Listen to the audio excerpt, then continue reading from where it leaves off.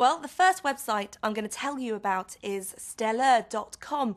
Now, this website enables you to see yourself in thousands of different hair colours, hairstyles and haircuts. Now, this website is also absolutely free and, let's face it ladies, a lot less embarrassing than going to the hairdressers and it turning out completely wrong. Now, I've just got to tell you about this brand new website. Now, there is a buzz about Secret Cinema and it's absolutely fantastic. It's a little bit cloak and dagger.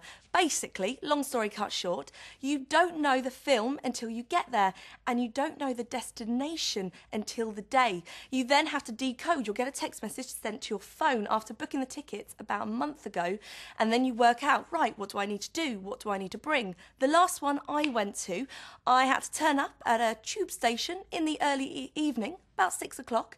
I had to wear my dressing gown, and from there people took me onwards and upwards.